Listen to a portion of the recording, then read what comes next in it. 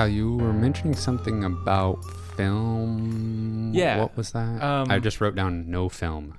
Yeah, Coach Drinkwitz, I watched his press conference today, and he brought up an interesting point. Well, the reporter brought it up, I think, just kind of talking about how they were going to assemble their lineup this year and what players were standing out. And Coach Drinkwitz said something that kind of floored me a little bit, that he wanted to create, I guess he didn't want to have any preconceived ideas of what players in the past have I'll tell you later. Okay, have stood out or anything. So he wanted to come in and just decide the best players are going to play. I think these players are the best.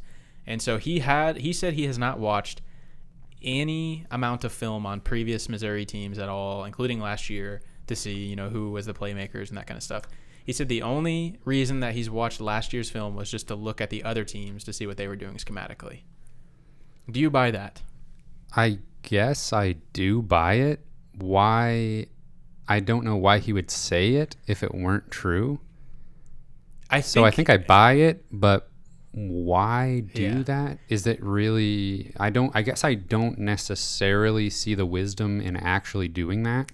I think that, and I kind of think Coach Drinkwitz thinks he's awesome, and I like it about him. I respect his self-confidence, but we hope he is awesome. I think he kind of thinks he's just the best, and he's trying to be mysterious a little bit.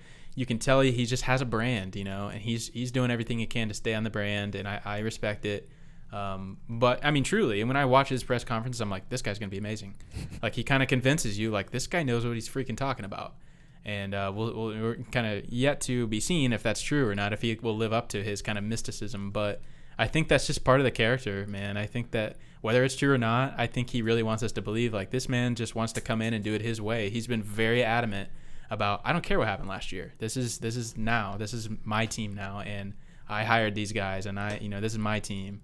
So I guess what doesn't make sense to me is if I'm coming in, and maybe it would be, I don't know, I'm trying to think, if he had a quarterback on this roster, if he was trying to make this starting quarterback decision, and he had a quarterback on this roster that played 80% of snaps last year, I have to think he's watching every single one of those snaps. Well, that's what I'm thinking. And figuring out how, when you're installing a new offense, you have to figure out, I mean, maybe you're just able to do this all in camp. It doesn't add up to me that he wouldn't look at last year's film to figure out, just to see sets and plays that carry over. Yeah. I think it was Peter Baugh, I think his name is the reporter that asked the question. And after Coach answered it, he clarified, am I understanding this correctly? You haven't watched film of last year's team at all. And he said, no, I have not, only for the other team to see what they were doing schematically. So, because we're gonna do our own thing. So I guess I believe it, and I can understand why he would like that idea. It's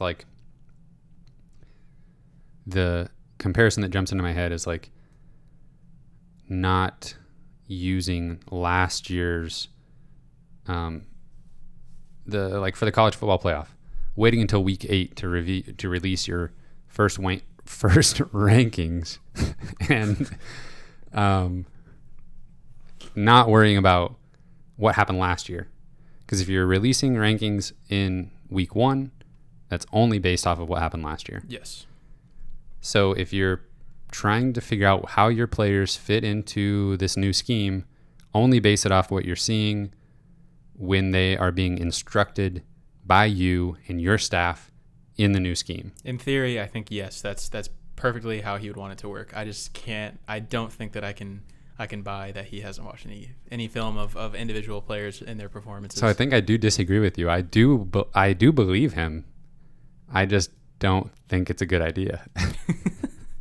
But that is why he's the coach and I'm not. Yeah, he definitely is the coach. He has made that well known. And if it wasn't a good idea, we may find out quickly that it didn't really work out the way he thought it would. Yeah, I think I made the joke before we started recording that we're gonna see like some random running back playing quarterback or something. Oh yeah, because he like threw one pretty ball like, in camp. It's like, oh wow, Like, all right. that kid must be who they had last year. So Yeah, he doesn't even like a fourth string running back. He doesn't even like ask them what position they are. He just has every player throw a football.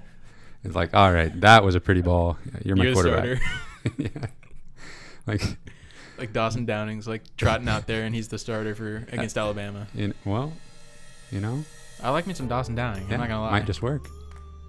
Little Wildcat. Yep.